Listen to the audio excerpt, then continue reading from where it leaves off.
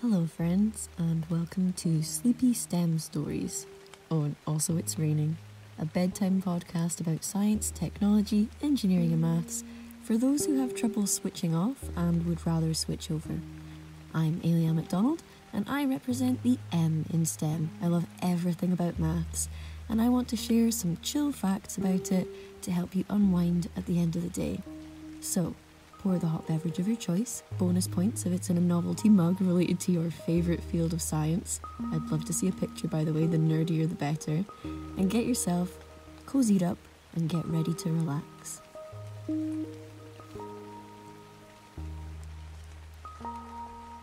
Tonight we're talking about imaginary numbers. They are as cool as they sound, but this podcast will not be life-changing. So feel free to drift in and out. You won't miss anything important. Any thoughts or ideas you have will still be valid tomorrow. Big breath in and out.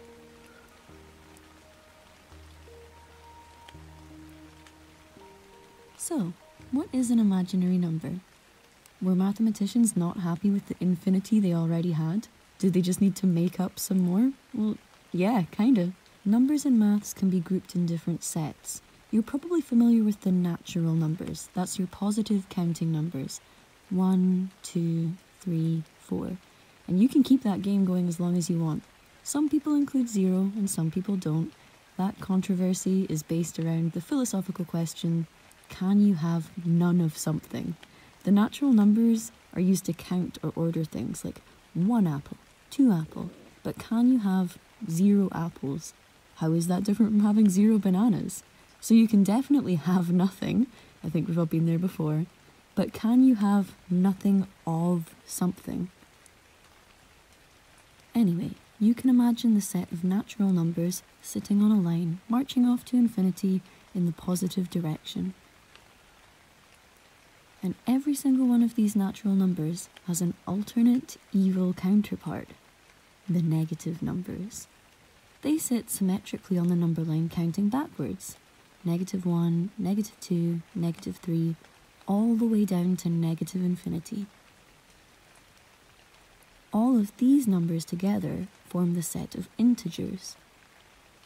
Everyone's pretty well in agreement that the integers does include 0. You might have noticed that we have infinitely many positive numbers and infinitely many negative numbers, together making the set of integers twice as big as the set of natural numbers, but they're both infinitely big? Yes, it is true. In maths, we have different sizes of infinity. And I really do welcome the fact that our brains have space for these conflicting ideas. What a life to have. But it goes even deeper. Between every single one of those whole numbers is another infinity, the rational numbers. This doesn't mean down-to-earth numbers that can explain things logically. No, here, rational means ratio. All of these numbers can be written as a fraction, and they can sit on the number line between the integers. Some choice favourites always include 1/2, 1/4, 3/4, maybe 1 or 2/3, and 22/7, which is incredibly close to one of the most beloved numbers of all time, for no reason, pi. 3.14159. Now, pi itself is not a rational number. It cannot be written as a fraction. So, although it has a place somewhere on the number line, you can't really pinpoint it. You could point to 3.14 on the number line, and it's close, but it is not pi. You could use the 15 digits of pi that NASA uses for their calculations. It's accurate enough for interplanetary travel. Shout out to the 5 rovers we currently have on Mars: Sojourner, Spirit, Opportunity, Curiosity, and Perseverance. Keep up the good work. You may be far away, but we are still rooting for you here on Earth. And if good vibes can travel at the speed of light, they should receive our thoughts in around 3 to 22 minutes. But even at that accuracy of 3.14159, you haven't actually got pi. You know, even at our current world record of 62.8 trillion digits, trillion digits. That's so close to pi, but it is not pi. Pi is irrational and we cannot pinpoint it on the number line. And even though it's the poster child for this set of numbers, it's not unique. There are other numbers that share this cool property, like square root 2, square root 5, e, and tau. Maybe a story for another time. You might think that our number line is filled in, and you are correct. All of these sets together form the real numbers, a continuous line of numbers stretching from negative infinity to positive infinity, containing many different sizes of infinity. But even still, it doesn't contain the answers to all of our questions. There was one seemingly simple little question that forced humans to expand their brains even further. How can you find the root of a cubic function, or, aka, how do you square root a negative? As a quick backstory, when you square a number, you multiply it by itself. 3 squared is 3 times 3, which is 9. 4 squared is 16, and so on. Square rooting is when you undo this process. So the square root of 9 is asking yourself, what number could I multiply by itself to get 9? And the answer is 3. Problem solved. But in the wise words of Yoda, there is another. If you square negative 3, that's minus 3 times minus 3, your answer is positive 9. So when we square root 9, you actually have no way of telling whether the original number was positive 3 squared or negative 3 then squared. So in Schrödinger-esque logic, the answer is both. As an aside, this is a really rudimentary way to explain the difference between a lossless and lossy compression algorithm for data. When you square something, you lose some of the information you put in, and the reverse process, square rooting, can't get all of that information back. It's a lossy operation. So back to the problem in hand. How do we square root a negative? Well, we can't. If you want to square root negative 9, you have to ask yourself, what times itself will give me negative 9? That number doesn't exist. 3 squared is positive 9, minus 3 squared is also positive 9. The solution does not exist. Until Italian mathematician Girolamo Cardano came along in around 1545 and said, just imagine if we could. And so was born I, the imaginary unit.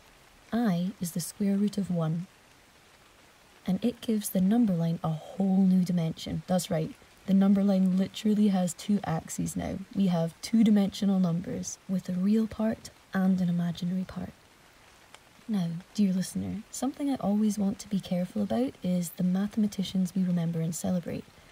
As with most long-standing academic fields, we have priors for not recognising the contributions of marginalised people. And we are living in the aftermath of not even allowing people of colour or women to contribute. And that's before we get into the whole can of worms that is the money and support someone needs to have around them to take the time to study maths. I've heard people argue that we should just focus on the maths and not on the identities of the mathematicians, but whilst we're still naming things after mathematicians instead of using cool made-up words, or even useful nomenclature, then we can't ignore the legacy we are actively upholding. And this is my podcast, so I'm just going to say decolonize maths. Anyway, I did check, and in this case, I don't see any evidence of imaginary numbers before Girolamo Cardano, and there doesn't seem to be any dispute around him publishing the first ideas of complex numbers. But he did not get it all right, and there are many mathematicians after him who refined the concept and made it the mathematical powerhouse that it is today. In fact, not only did Girolamo not fully map out his concept of imaginary numbers, he really missed a trick and ultimately dismissed them as useless. Oh, how wrong he was. As ridiculous as it sounds, the set of imaginary numbers, which most mathematicians now call complex numbers, is really useful to modern life. We can use it in signal processing, with something called the Fourier transformation, helping people in the music and audio industry recognize peaks and signals and remove background noise. Complex numbers are just a fact of life in electrical engineering. A lot of the calculations they do with AC current and other electrical thingies just wouldn't be possible without I. Fluid dynamics, aerospace engineering, MRI machines, anything that involves waves really. And if you've ever seen a picture of the Mandelbrot set, the popular colourful fractal poster on all of the coolest kids' university hall stores, that's made with complex numbers too. Even though real-world applications are cool, they don't fill the same space in my heart as doing maths just for math's sake, just for fun, to explore. And once you accept imaginary numbers into your mind, you can ask yourself some really fun questions, like, is an imaginary number to the power of an imaginary number also imaginary? Feel free to let your mind wander about that. Think about just how amazing Euler's identity, e to the I pi plus 1 equals 0, is when you consider that e is an irrational number that goes on forever and ever, I is an imaginary number, and pi is another irrational number. And all together in the form e to the I pi, they are equivalent to -1. As my maths teacher used to say in high school, what right do you have to expect such beauty? But there it is. We could wonder about whether we can expand our number line into more than 2 dimensions? Now that we can square root negatives, how many solutions does a cube root have, or a 4th root?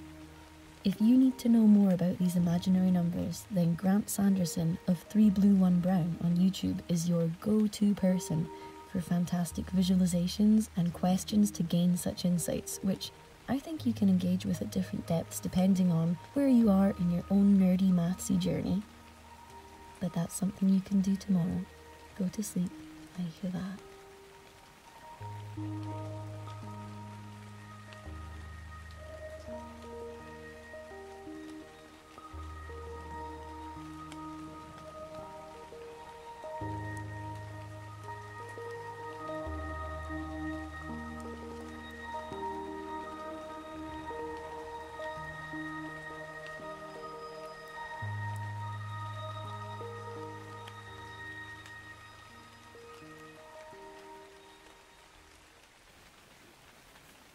Hi, Eliane here again. The Bedtime STEM podcast was an idea I wanted to try out, and this is the first one. I'd like to do more, both on different maths topics and branching out to other sciences. Just some good nerdy fun presented in a chill way. They say that you should make content that you would want to see in the world, and I want more relaxing maths podcasts, so here it is.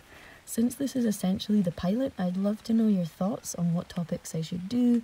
What background noises would you like? Should it always be raining? I love rain, but the world contains many wonderful sound sceneries. Should I have guests? Let me know. I'm at Eliane on Twitter, that's AYLIEAN, and you can leave a comment wherever you found this podcast. The technical setup right now is very makeshift and something I'd look to improve in the future if I was going to do more of these. If you enjoyed this and want more but better, then consider supporting me on Patreon. I'm at the start of that journey and it is really much appreciated. Catch you later, calculator.